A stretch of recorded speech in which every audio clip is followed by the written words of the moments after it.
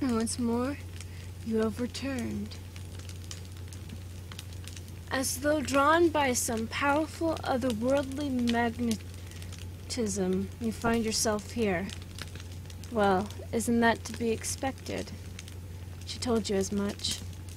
This library is always waiting.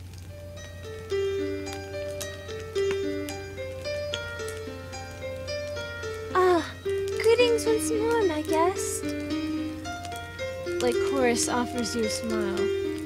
It's a small smile, relatively understated, but it lights up the gloom more effectively than any candle. Shall we continue where we last left off? Continue the story. Forget.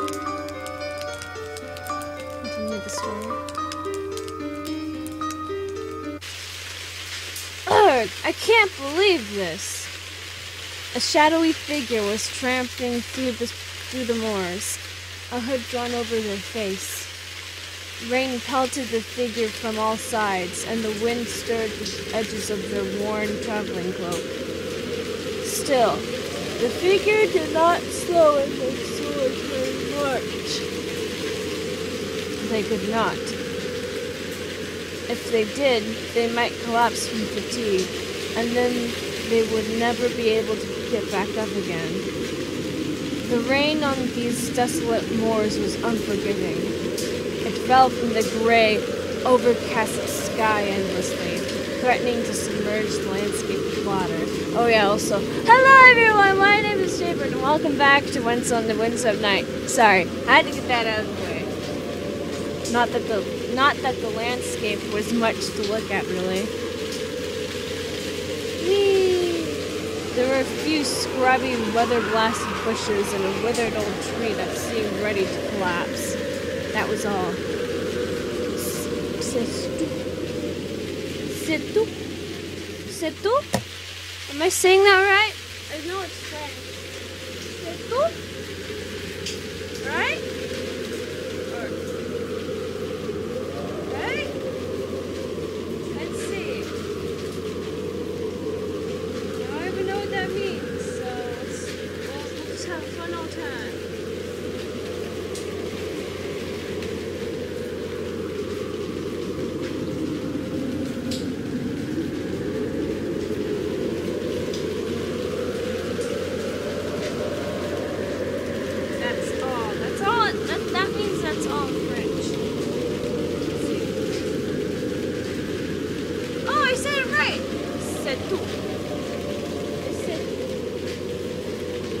Wow. Congratulations for me pronouncing it right the first time. It was the traveler's first time in the...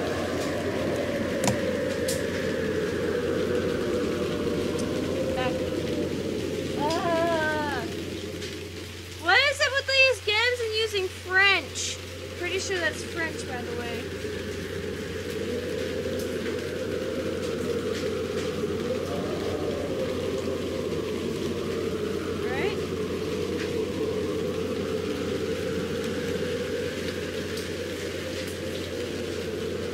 It's a French dessert.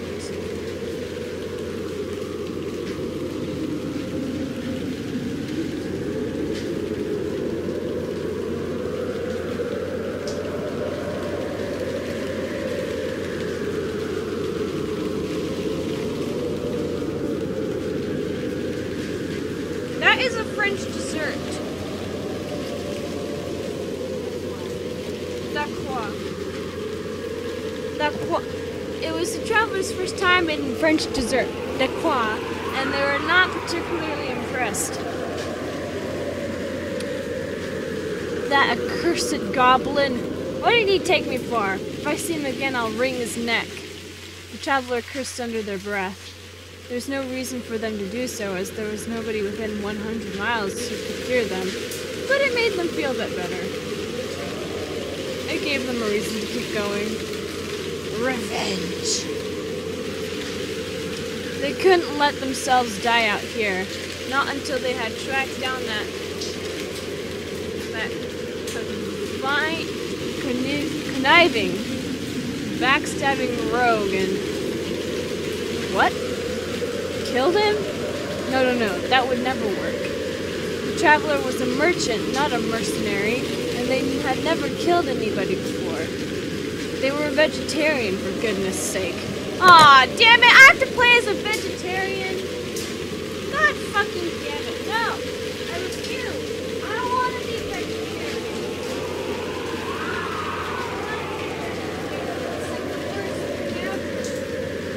Not really. I think it's the same again. If you're a vegetarian watching it, I have nothing against you. I can't do that. It's just too good. Sushi is just too good. And beef. Just meat in general. Chicken katsudon. Chicken katsudon. Now that is so fucking good. Oh god. Now this is gonna make me so hungry. It's gonna make me so hungry, you know. They would have to do something else then, but what? Maybe this was nothing more than foolishness. The Qual was a large country, and the goblin would be gone long by now.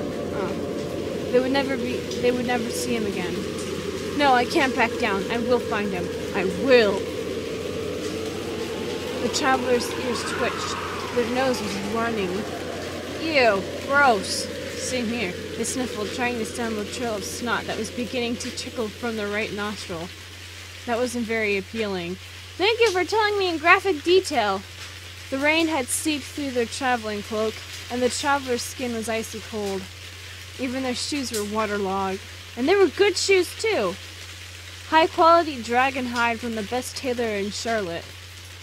Not that it mattered now. They were ruined. That goblin. I have to find him. I'll show him what for. Wait a minute. You're wearing dragon hide shoes, but you're a vegetarian?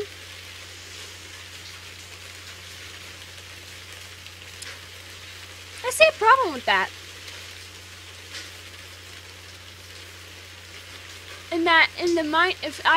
I guess, well, you know what? No, I'm thinking of vegans. They would definitely not use any animal products, but I guess, yes!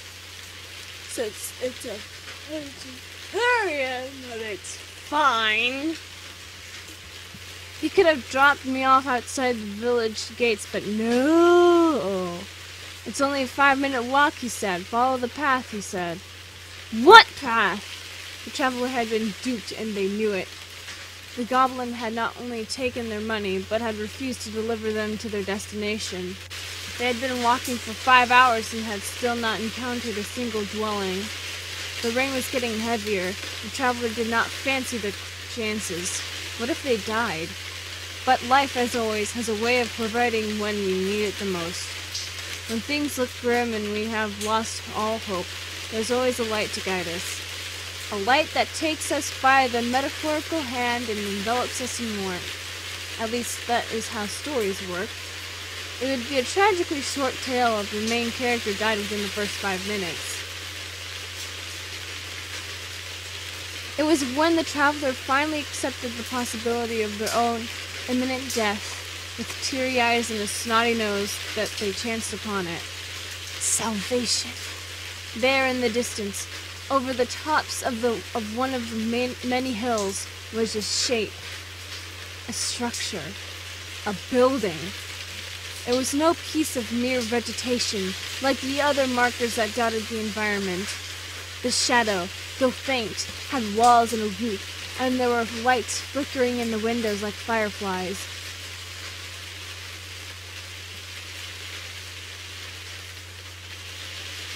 I'd like to make myself believe that planet Earth. The traveler gulped. They had almost succumbed to the cold. Their fiery indignation towards the goblin had faded, alongside their last scraps of strength, and they had been on the verge of surrender. Sweet, blissful surrender. But they could hardly do that now. They had to keep going. Oh my god, you're cute. Oh my, are you alright? The sodden traveler was met in the entrance of the church by a young woman wearing the garb of a nun. Aren't don't nuns like keep their hair in their whatever the fuck it's called, their hat? Whatever it's called, I don't know what it's called. Let's just take a minute to listen to the religious music of this.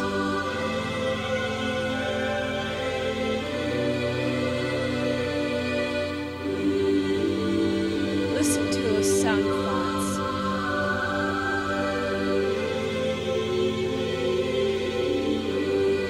Isn't it glorious?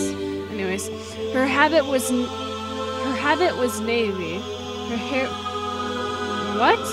What the fuck does that mean? Her habit was navy? I don't know what that means. Her habit was navy. Her hair was cornflower blonde. Her eyes were blue.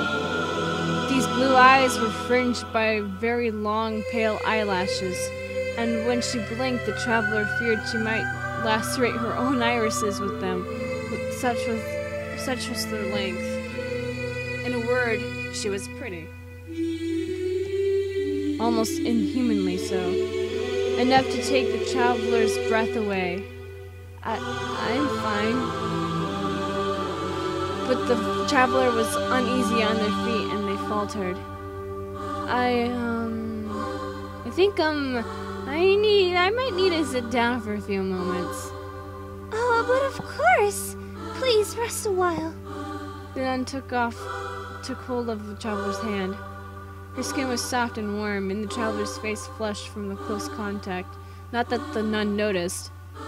The traveler's face was, after all, still obscured by a heavy hood. The nun led the traveler to one of the wooden pews, and there the traveler sat. They had not realized how exhausted they were until the pressure had been taken off their feet. Oh dear. You are exhausted. You should stay here for the night. Oh no, I couldn't. I don't want to impose. And there is somewhere else I need to be. Don't be silly. It is raining witches and warlocks outside. Ooh, I've never heard that before, but okay. It's alright. I'm rather durable. The traveler raised one slender arm, the folds of their cloak fluttering, and tried to flex her muscles. The nun did not seem impressed.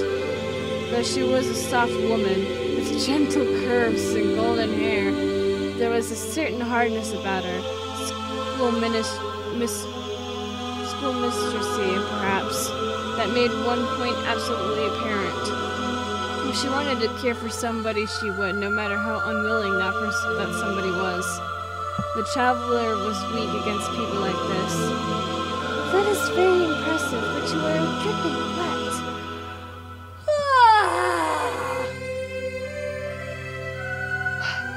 You will catch your death of cold.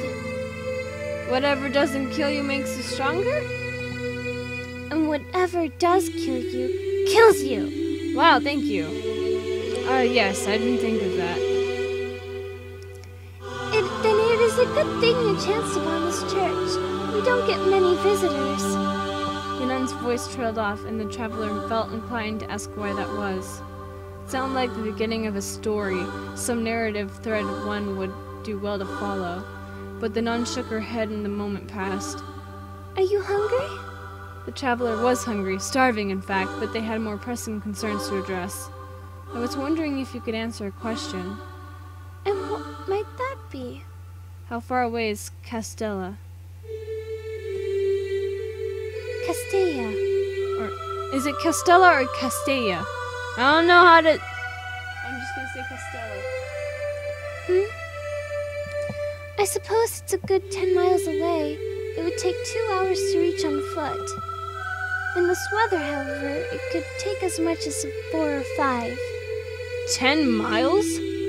So much for 5 minutes down the path. That goblin. When I see him, I'll hit him so hard his ancestors will feel it. Goblin?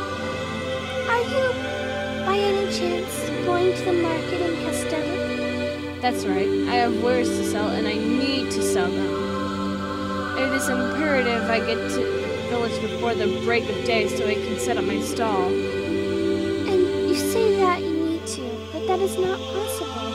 The rain is too great in your condition. Who cares about my condition? If I don't make any sales, I won't have enough money to eat. That's the reality of life. Especially after the traveler had given that goblin 5 gold coins. 5 gold coins was not an especially large sum, but it all added up. The nun, however, remained firm. If you want to know who cares about your condition, I do. As a servant of Lady Madeline.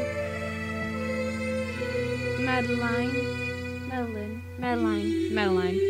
As a servant of Lady Madeline, it would be a great sin for me to let you leave in this state. It is a suicide march. You will die. But... No buts. I don't even know you! I don't even know you! Why do you care so much? Because it is my calling to care. I don't want to see any more people suffer. Not this time. Not this time hung in the air, suspended by its own ellipses. It was, again, an invitation to ask questions, a loose thread in a story that was only just unraveling. But it had not unraveled enough. Not yet. There were further introductions to be done. There will be no more arguing. You will stay here tonight whether you want to or not. What a pain. It was not, the traveler had to admit, the finest hour. Now, you must get some food in your belly. You must get some food in your belly? When was the last time you ate? I'm not sure. 6 or 7 hours ago, maybe. That will never do. I will have to tell Daffodil. Daffodil? She is the other sister who tends to this church. I will wake her and tell her about you, and we can make you some food. Oh, no! No. You don't need to wake anybody, not on my account. Yeah, but I must. It is my duty as a sister. And though the traveler wanted to object, it was their duty as a merchant to sell their wares. They could not. The expression on the nun's face was so determined it would have felt like a great cruelty to rob her of this chance. I will tell Daffodil. You, meanwhile, will remain here. I will? You must. Alright. You can look around a bit if you wish, but there isn't anything particularly interesting. You can try to steal our valuables if you have half a mind to pursue a career as a criminal, but you would be wasting your time. There isn't anything here worth stealing. You make me sound like some sort of rogue. I was not trying to accuse you. I was simply informing you of our financial circumstances. The churches have been in a state of decline as of late. Is that why there are only 2 sisters working here? That is a bit complicated. A troubled expression fell upon the nun's countenance, and the traveler felt guilty for having asked the question at all. It was clear there was a deeper mystery afoot, but the traveler did not know what. So, the nun clapped her hands together. Before I leave, is there anything you would like to know? Yes, I just realized you haven't told me your name. My name? Oh. My name is Jeff. The nun blinked, her spiky lashes fluttering. Once again, the traveler worried her lashes might pierce those clear blue eyes of hers, and they would leak optical fluid down her cheeks. Well, thank you for telling me that in gruesome detail. That's something I really wanted to fucking imagine in my brain. That was a mere fancy, however, and such a gory scene did not truly transpire. No shit. It has been such a while since anybody has asked my name. I've quite forgot. What the fuck? I apologize for my rudeness. It was quite the oversight. It's fine, I don't mind. You are giving me a place to stay. Yes, well. The nun smiled a soft, charming smile, accentuated by a light pink tinge to her cheeks, and ducked her head. My name is Madeline. Madeline. Like the goddess? Like the goddess indeed. I fear it is quite a feat to live up to. Oh, I wouldn't be so sure about that. From what little the traveler knew about Madeline, she seemed like a perfect goddess to them already. Okay then. The traveler sat on the wooden pew and glanced about the church with mild interest. Well, guys, that's gonna be it for this episode of Once on a Windswept Night. So with that being said, if you guys enjoyed this and would like to see more of this game, then leave a like down below, leave a comment down below, share it with your friends, subscribe if you haven't, ring that notification bell, and remember, die safely. Wait, hold on a second. Hold on, before I leave, actually, you know what, I'm gonna exit the game. Wait, go back. Okay, we're gonna record.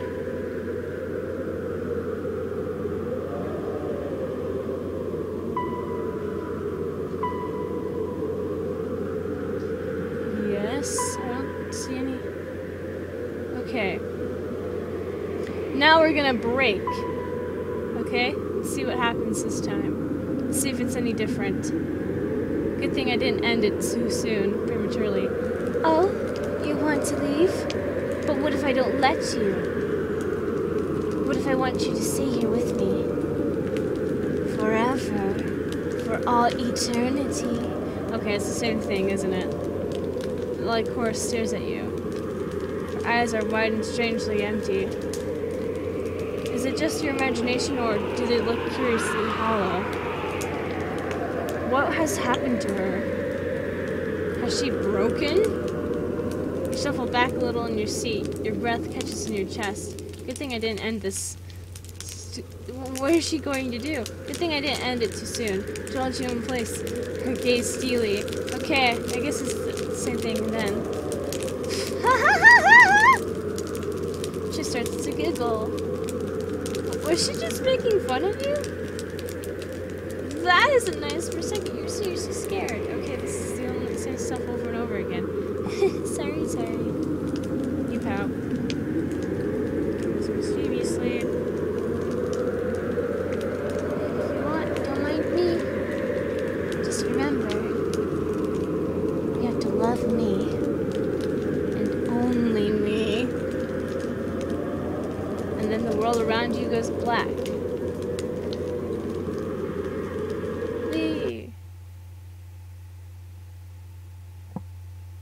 And the game is closing. Once again. Well, I was hoping it was going to be something a little bit different. Like, oh, you're going to leave again? How dare you? Or something like that.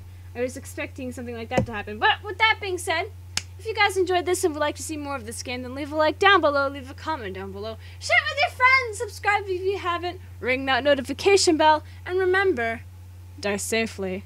Bye-bye!